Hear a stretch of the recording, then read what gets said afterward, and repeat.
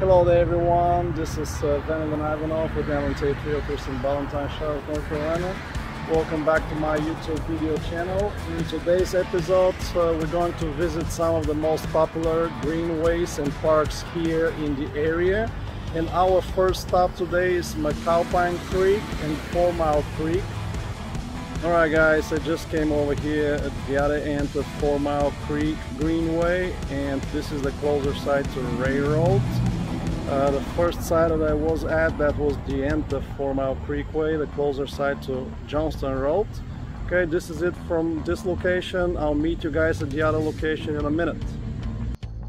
Okay guys, I'm right here at our next stop, which is the Big Rock Nature Preserve, which is still in Valentine, and it's very close to, actually it borders the Thornhill neighborhood on the one side, one of the popular places here in Valentine. Alright guys, you guessed it right, these are the big rocks that are part of this nature preserve. They're humongous in size. You can walk on top of them, just be careful when attempting doing so. No injurious place. This amazing place, you can spend some time in nature. Very quiet, very peaceful. You cannot even tell that the urban life is just seconds away from this place. Alright, I'll see you at the next destination. Alright guys, I'm over here at our next stop, which is the McAlpine Creek Greenway. This is the upper or the eastern side of this greenway. It is right here off of Sardis Road. From this point you can connect directly to the Campbell Creek Greenway, and the distance from here to that place is about 8.3 miles. Alright guys, I'll see you at the next stop. Alright guys, I'm at my next stop, which is the Little Sugar Creek Greenway.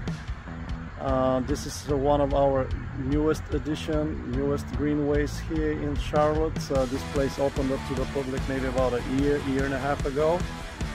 Let me show you the map and figure out exactly where it goes through and the distance of this greenway, which is, this is where I'm at right now, and you see the distance, the length of it is 6.25 miles.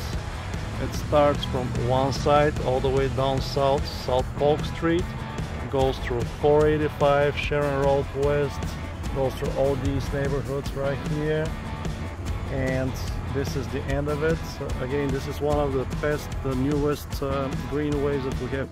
Come and check it out, enjoy it. I'm sure that you will not be disappointed.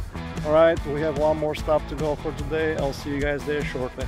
Alright guys, I'm at my last stop here for today, the Park Road Park. This is not far away from South Park, it is right off of Park Road. This facility is definitely one of a kind. It offers a little bit of everything to people of all ages. Kids can play on the playgrounds. There are basketball courts, if I'm not mistaken 8 or 9 of them. Also there is a tennis facility right across the street with about 15 tennis courts. Shelters here to host your family gathering, or gathering with friends. Also there is a small lake which is surrounded with walking trails. Overall, this is an excellent facility for you to enjoy some time outdoors, spend some quality time with family and friends, and disconnect from your daily routine. I highly recommend it.